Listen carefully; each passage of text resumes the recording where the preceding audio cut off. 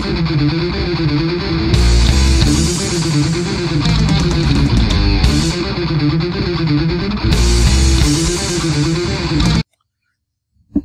and welcome to Breaking It All Down. I'm Count Zero, and as this episode should be coming out on the 25th, Merry Christmas!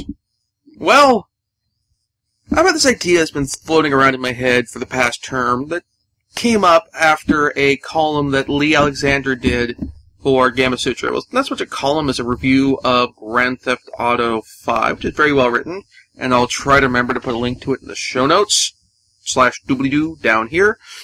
But it got me thinking, which a good review should do.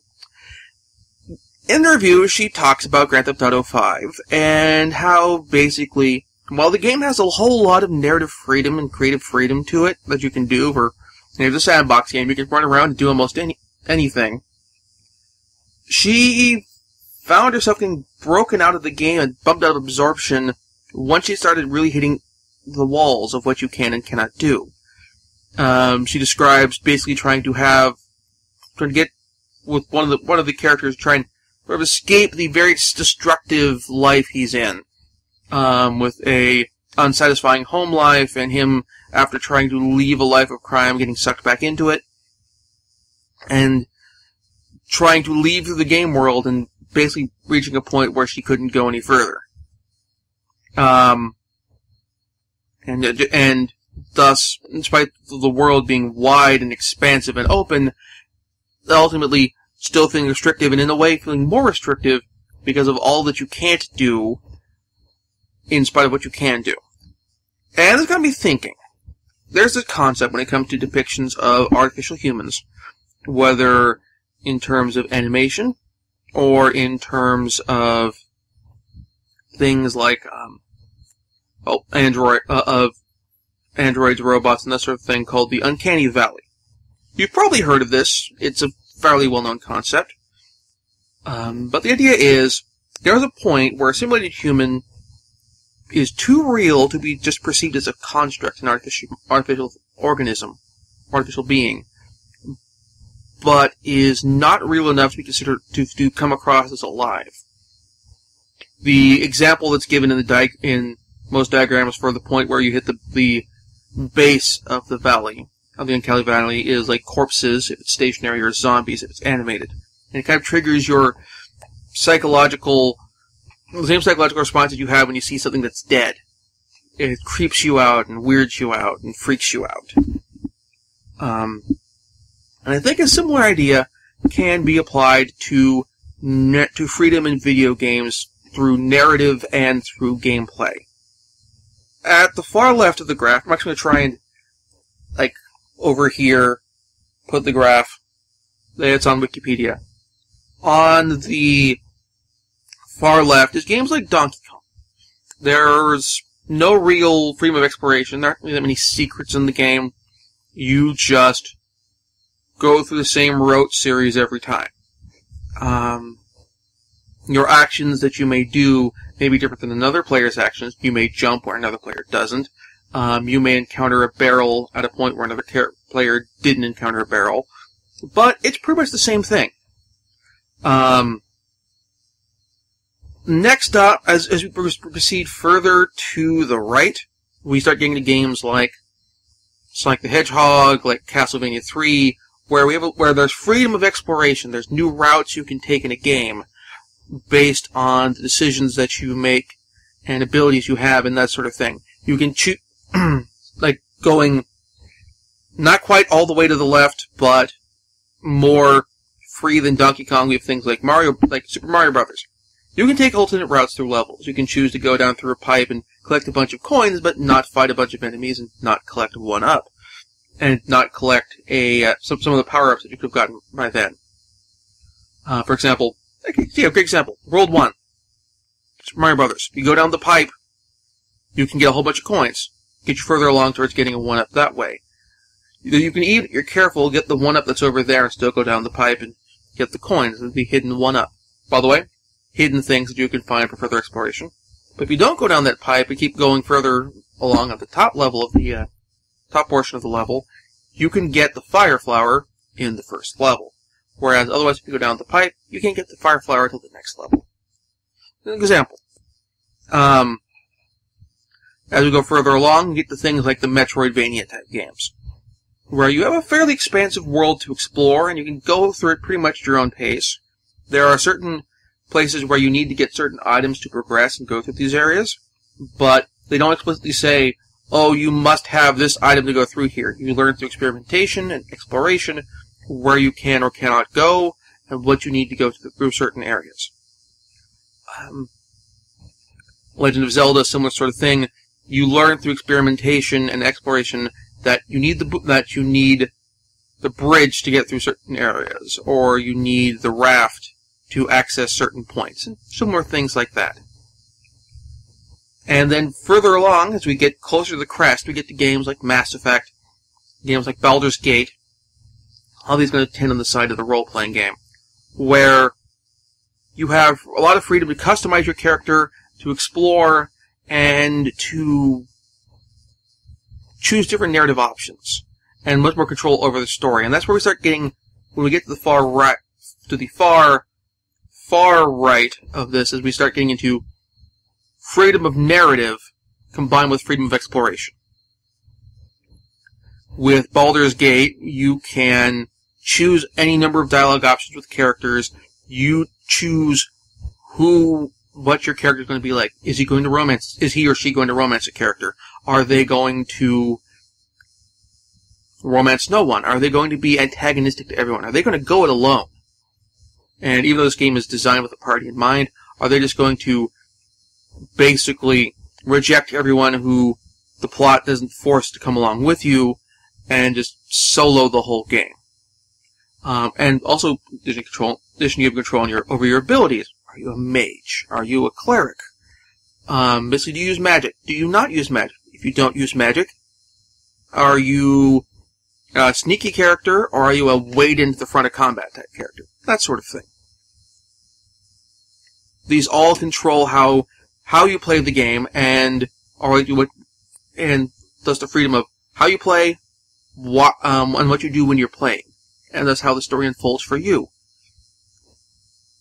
Once we get like the Grand Theft Auto games, then we start getting to like the more recent Grand Theft Auto games, where you have a wide variety of side missions and that sort of thing. That's where we start getting into the difficulties that Lee Alexander mentioned, in terms of, I have all this freedom to theoretically create my own story in this game, but I can't necessarily create the story I want to create because I'm running into the restrictions of what the developer has created for this game, and thus what I'm able to do in this game. And this is where we start getting to the base of the valley, where you have a world which feels like you can do anything until you start pushing the boundaries and discover you can't do anything. You can't do very much at all. Now, I use for the stuff further to the left a lot of older games examples. There are more recent games with similar sorts of things. Your Call of Duties are fairly narratively focused. There isn't much room for exploration. You can wander around and grab collectibles, grab intelligence. You can choose what gun you want to use and how that affects your playstyle. But when all is said and done, most players are going to have the same experience every time. It's about at the Mario Brothers level of freedom on here. So, to be clear, while I'm using retro games as examples, you can place modern games further to the left of the graph than, in addition to putting more modern games further to the right, and just in the same way, put some modern games, or some older games, fairly far to the right as well.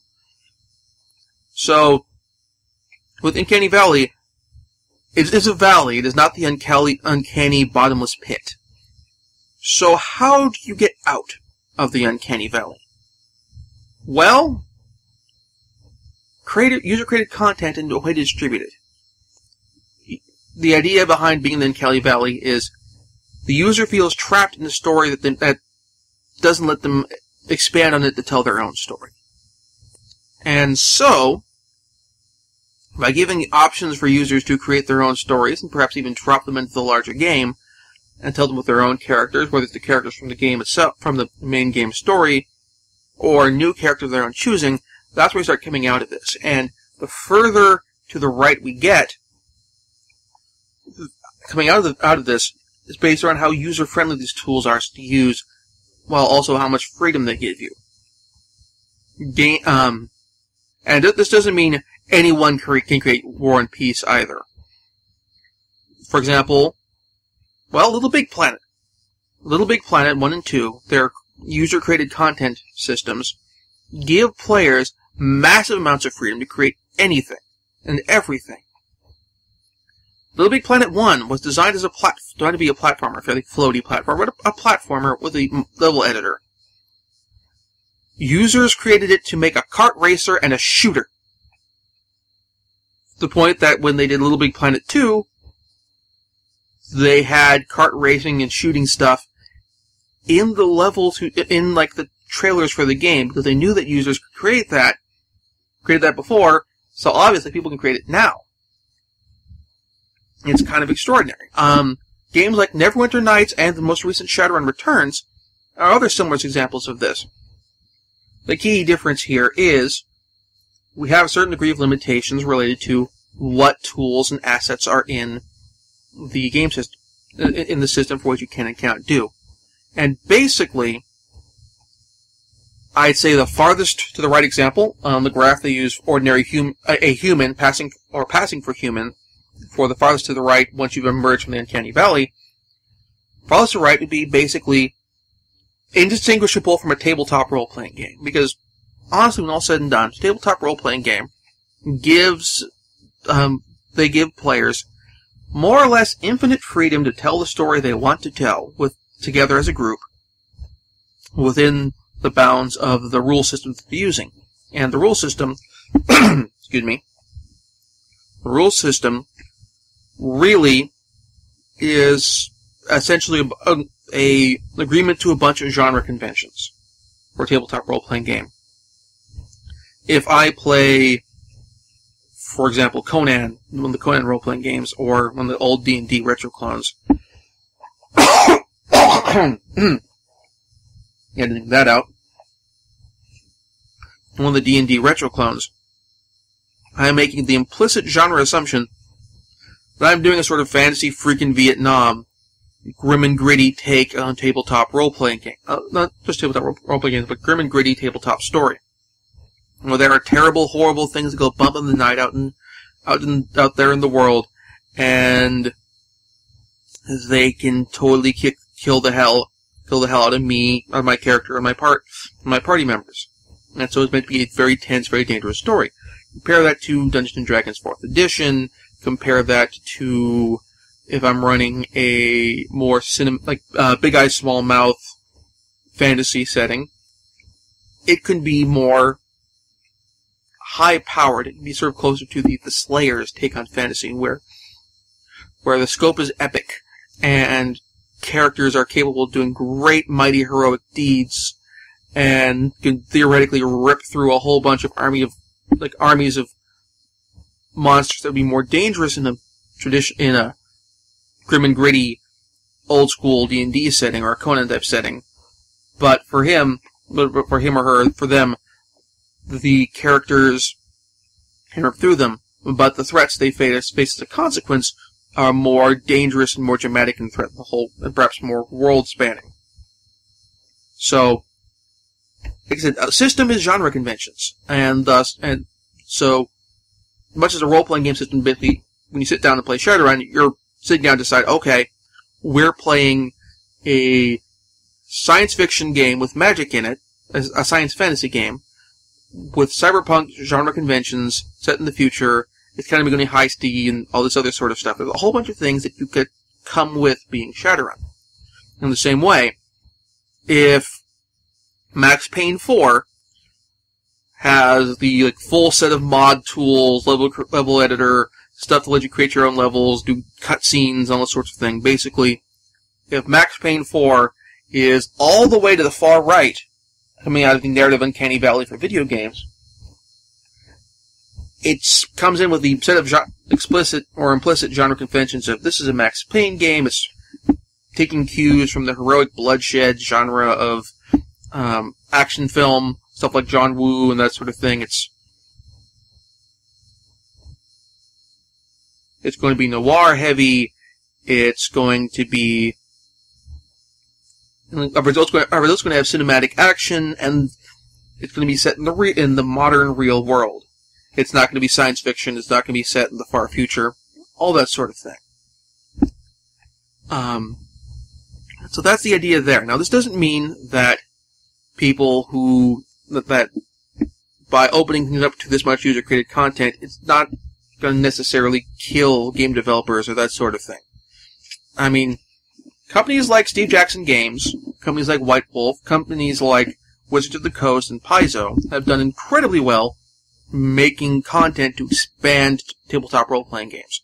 Whether it's pre-written adventures like the Adventure Path that Paizo is making a lot of money doing, or, for that matter, basically the Splat books which expand the options that players have available to tell their stories. Players and game masters have available to tell stories cooperatively.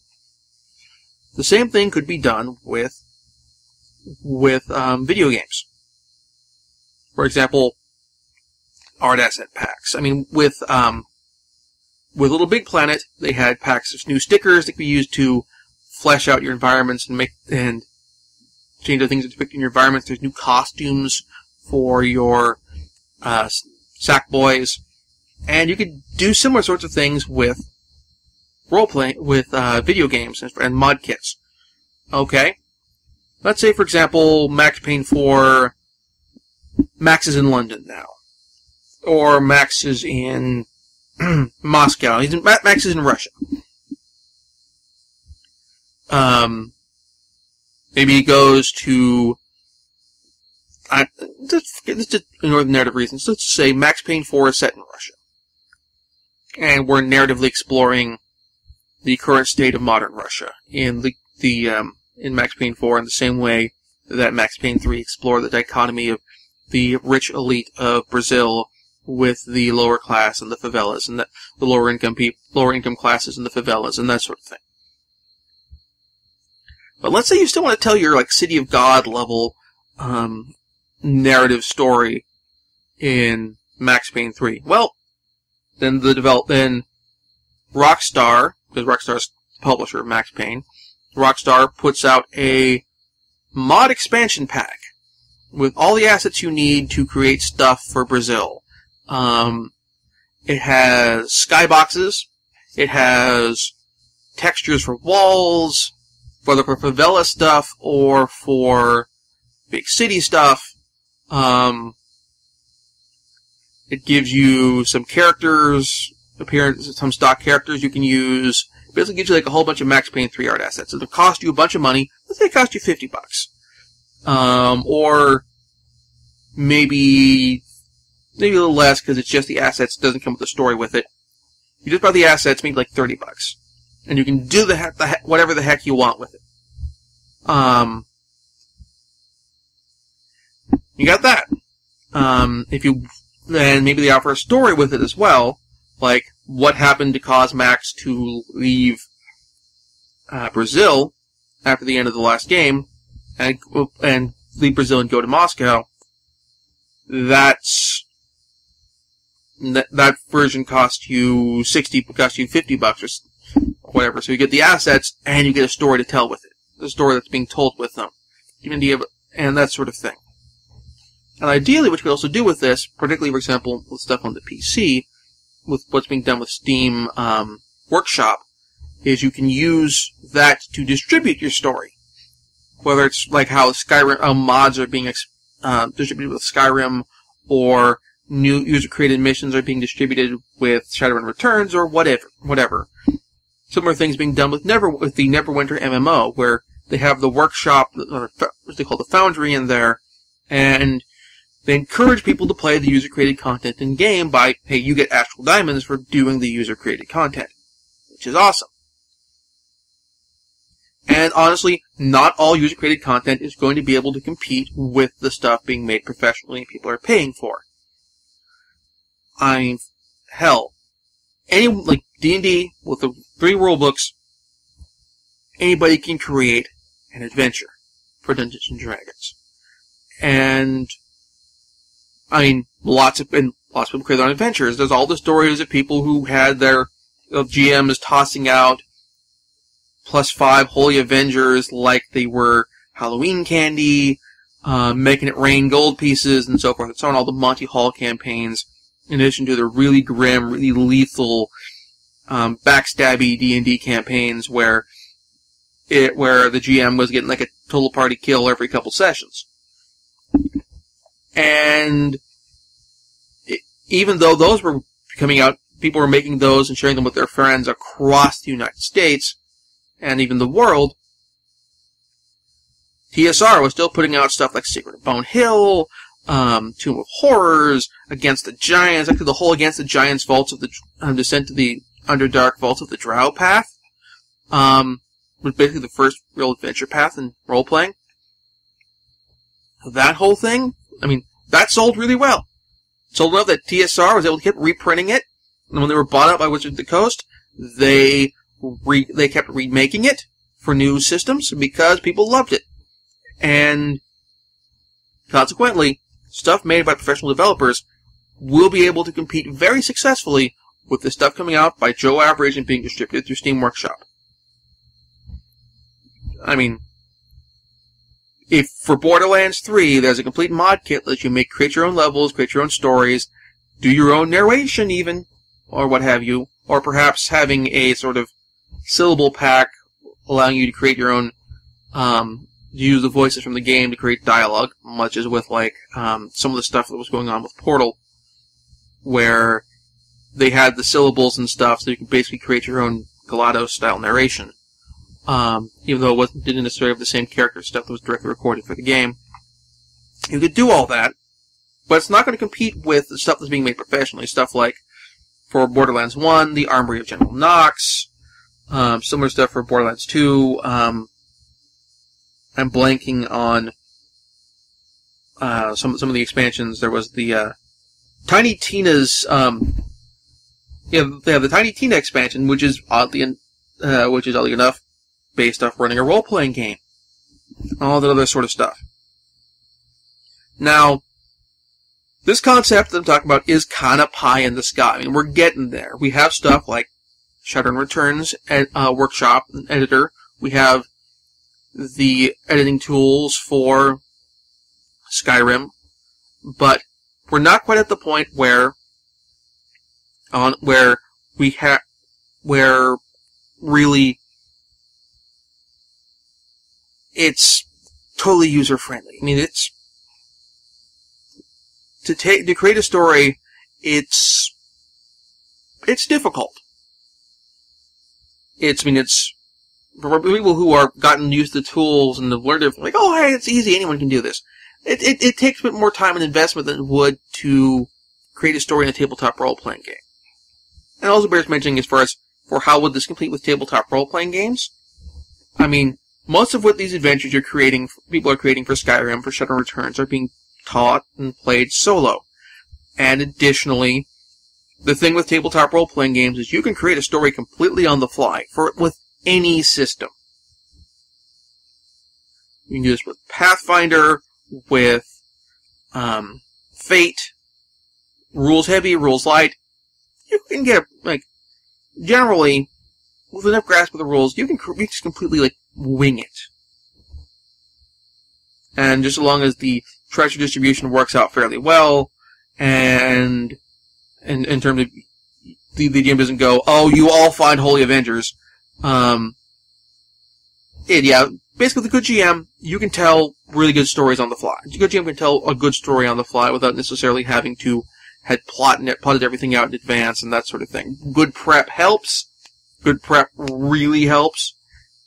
But the point is, that's something that probably wouldn't necessarily work very well for computer games, in terms of for the mod kits and user-created content and that sort of thing. But that said, we're getting there, and as it is with the complexity of modern modding tools, it does also serve the purpose of helping train the next level and next tier of game developers, people telling stories in video games. So, we got that going for us. And I covered my bits on this one. There's another thing that Lee Alexander did with retweeting a conference. I'll have to do some research on what that conference was and who the speaker at that presentation was, so I can properly put together a vlog on that. But I'll get to that at some point in the future. Plus, I've read some books lately, and who knows, maybe we'll get something really cool for Christmas to talk about. So, until then, I'm Count Zero. Thank you for watching. If you enjoyed this video, please give it a thumbs up. Click subscribe if you'd like to know when my next content comes out, whether it's Nintendo Power Retrospectives, or another one of these, or my next Let's Play. And, you know, hey, if you think that my camera is really cruddy, if you like me to shoot in a better environment, I mean, I'm working off a $1.95 and a ham sandwich. If you want to, oh, there's a tip jar right up there.